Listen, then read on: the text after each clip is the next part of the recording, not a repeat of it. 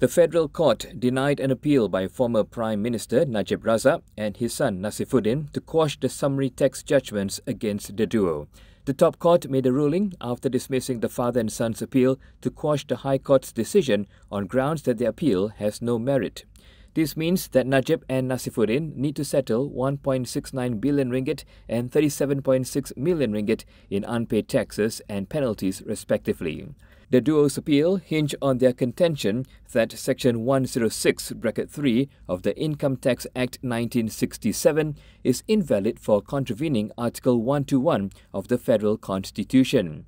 Article 121 is in relation to the powers of the judiciary in Malaysia.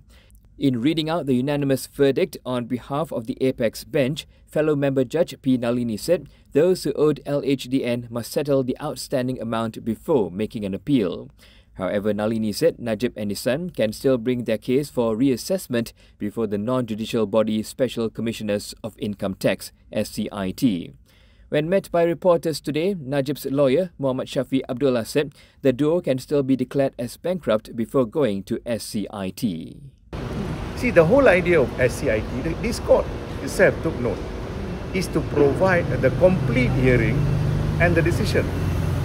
But if the tax department wants to bankrupt him now, without giving him the full right, then what the federal court is saying here becomes completely nonsensical. Complete nonsense. Yeah? So that's why we want to see what is the full judgment.